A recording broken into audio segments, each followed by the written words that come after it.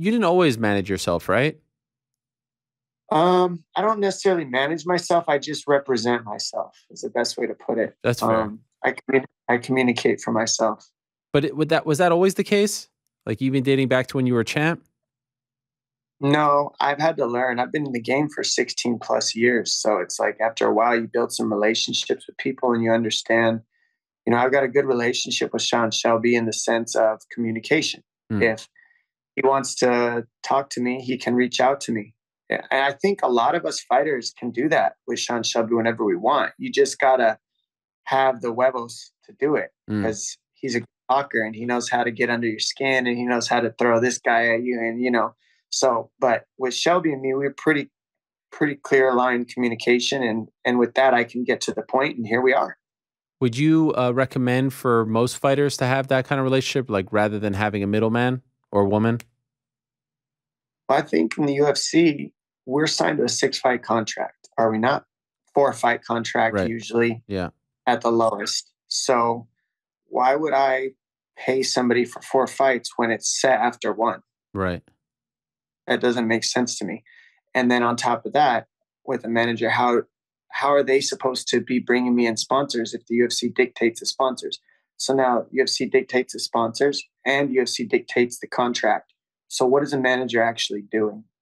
They're just talking and creating the communication. And what managers are good at, from my experience, is making it seem like they have all the hookups. But in the UFC, what hookups can you get when the Right. UFC makes the decisions for you? Now, if you're in Bellator, if you're in PFL, if you're in any of these other organizations, it makes perfect sense for a fighter to have a representation because sponsors can get brought. They can build relationships elsewhere. They can have a lineup of like 10 fighters. And because one manager has a lineup of 10 fighters, sponsors might come to them directly and say, hey, do you have anybody? So then it makes sense. But in the UFC, how many sponsors are even allowed in the UFC? Very few. And they're already decided by the UFC. So the UFC sponsors who they want, and the UFC makes the contract. So for me, after the manager renegotiates my contract from one fight, I feel like I'll pay them on that, and then from there I can do the communication from myself because it's already the contract's set. It's only going to go up a certain amount each fight from there, and that's already dictated after the first conversation. So a manager is really only having one conversation, and it's getting paid out for 4 fights. That doesn't make sense to me. How close have you ever gone to fighting out your contract?